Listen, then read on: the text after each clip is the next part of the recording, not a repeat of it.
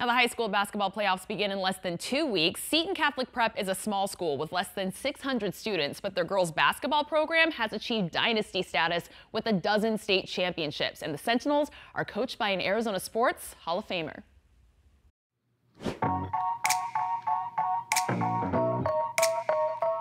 This just always felt like home, you know, and I just never really wanted to coach anywhere else. Good, good. Hit it, hit it. Good. Way to talk, Mella. See? Love it. Seton Catholic girls basketball coach Karen Self has cemented her legacy in the East Valley. 12 state titles, yeah. Like 27 region titles. So, yeah. It's been a good run. But for Self, it's not about the banners, it's about the players and the relationships she builds with them. She really teaches us not just about basketball, but like just life and how to be a woman in today's society. And I'm just really grateful to be coached by her. And, you know, she's a legend. Being called a legend is laughable to Self. Sophie said that?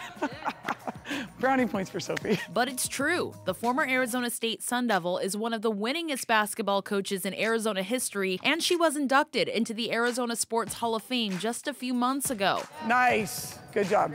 Now her Sentinels sit atop the state's open division rankings, and they're ready to compete among the best from the big schools. She always has faith in us and believes in us no matter who we're playing. We're just gonna try to win it all, and I feel like we can. It's really even cool to even get the opportunity and experience to have an open division and play hard teams and higher divisions. Seton's become a storied program under Self, winning 5 of the last 7 state titles in 4A. But Self's success isn't defined by the wins or the trophies. What I look back on is the relationships that I've developed with the players that I've had. And, you know, that for me means more than anything in the world.